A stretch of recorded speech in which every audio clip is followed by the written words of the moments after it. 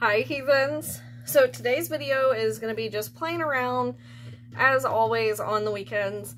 I have some chores to do, so we're just going to get right on into it. I got one of the Too Faced mystery bags, and one of the items in there was the Too Faced Natural Matte. It is a neutral matte eyeshadow palette. The packaging is gorgeous. And then for those of you who don't know, the two co-founders of Too Faced stepped down. So I don't know what that means for the brand as far as changes or, you know, potential rebranding, but something to keep in mind. So this is what the outside of the component looks like. For some reason, some of the eyeshadows have a little more in them than others, because it says 3 of them are 0.21 ounces and 6 of them are 0.24 ounces. But they're supposed to be all mattes. Oh, I see why. That makes sense. Because 3 of them are bigger. Oh, it smells phenomenal. Oh, I love that. Okay. I'm going to just take 2 fluffy brushes here. I'm going to make sure they're both as clean as I can get them without, like, cleaning them. And I'm just going to pick one row and we're going to make a look with it, because it looks like that's kind of how it's supposed to be.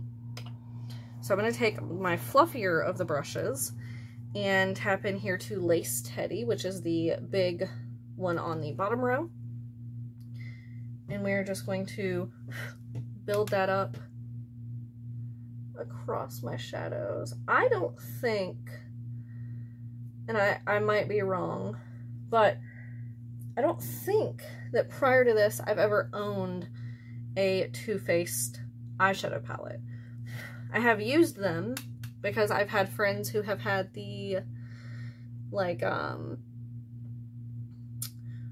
what are the ones that the Too Faced chocolate palettes, I guess it is chocolate palettes. I was going to say that the Makeup Revolution chocolate palettes are, like, duping. I guess it's the chocolate palettes, but, so I've used one of those. I don't even remember which one it was. And it wasn't bad. Just for a high-end brand, they didn't, like, blow me away either. And that's how I feel about the Urban Decay Naked palettes, too, like the originals. But whatever. Now I'm going to tap in with the same brush into Au Natural.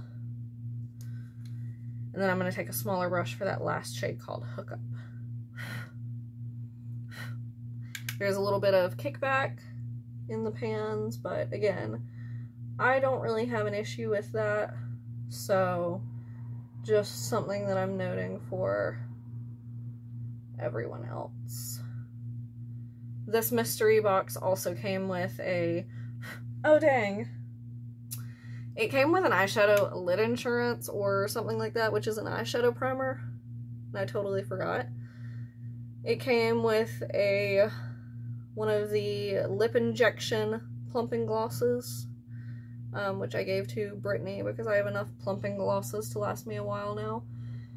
And a mini Better Than Sex mascara. I think that was it. So, like, not bad. Probably not the items that I would have picked, but not bad. Alright, so now I'm going to take a smaller brush and, losing my light, tap into a cup. It's like an orangey brown. Very pretty. And, ooh, very pigmented too. Holy cow. Somehow I wasn't expecting that. Not that the other two have been bad, they're just light, so I guess I didn't think about what a darker shade would do. Yeah, I know. Sorry if you can hear cat noises in the background. There is a little bit of fallout right under my eye, but nothing like crazy.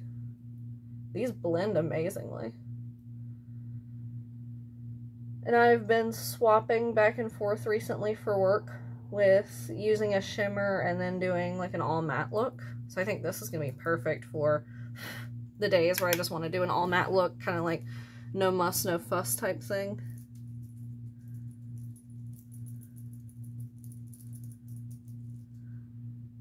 wiped off a little too much of that one. There we go. Take it up through the crease and over the lid. Oh, it smells so good. Makes me want to eat it. It kind of has like a chocolate smell, but there's something else in there too. Oh, it's so nice. There's a gnat. I don't know if you can see him flying right in front of my face. It's gonna be awful if the camera just decides to try to focus on him. But like you can see some of that little bit of fallout. I am excited about that. I was a little nervous at first because like I said, the Too Faced chocolate palette wasn't like, oh my gosh, amazing in my opinion, but it wasn't bad. I feel like it's a nostalgic palette for a lot of people because that's one of the like, just like the Naked palettes from Urban Decay. It seems to be one of the first high-end palettes that a lot of people purchased or were gifted.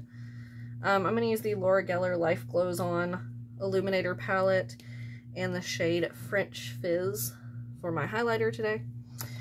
But yeah, I didn't get into having like anything high-end until I really started like my YouTube channel, because even before that I didn't do a lot of like Ross and TJ Maxx makeup shopping.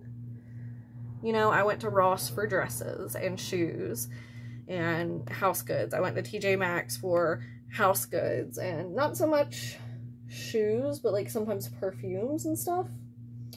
Like I would look at the makeup. I bought a couple nail polishes,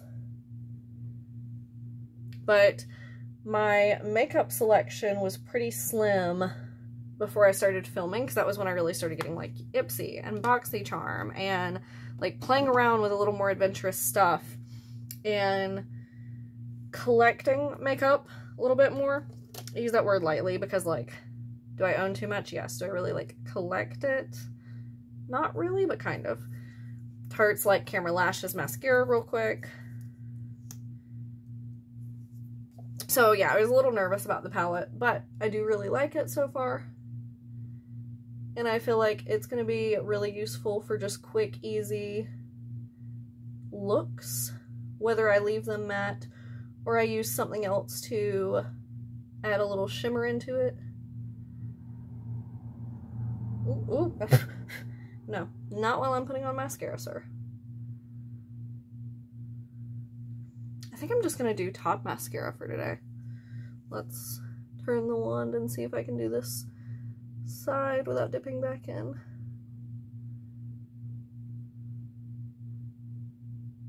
You know what I really want to do? Go swimming. It's getting so hot outside. And like, it can't even make up its mind. So like, a couple days ago, the high was like mid-60s. And today it's supposed to be mid-80s.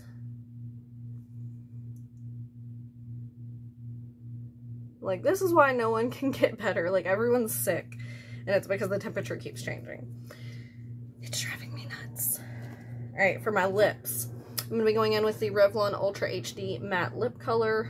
And this is the shade Forever. I love this stuff. It's so soft. It's like almost moussey. Like, it has an interesting smell. I can never place what it is.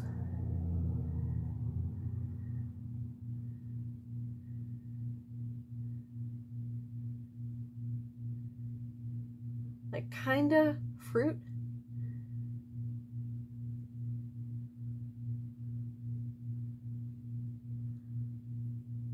Oh. Switching sides.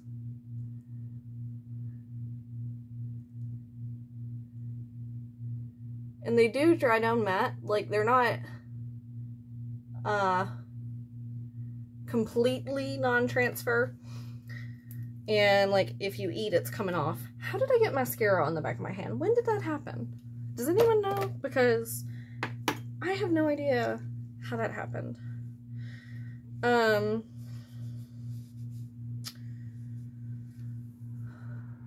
What was I saying? Oh, yeah, they're not 100% transfer proof, but they're still really nice. And then to top it all off, I'm going to use the Becca Skin Love Glow Shield Prime and Set Mist infused with Glow Nectar Brightening Hydra Complex. I love the way this smells. It smells like it should be a perfume, but it's not quite like overpowering perfume, but just like a nice light scent. All right. That is it. Super quick little get ready with me. I'm gonna go clean off my kitchen table, put away some laundry, and then I have no idea. But anyway, I'll see you guys next time. Thumbs up if you enjoyed, subscribe to see more of my content, give me some ideas down below, and I will see you guys next time. Bye.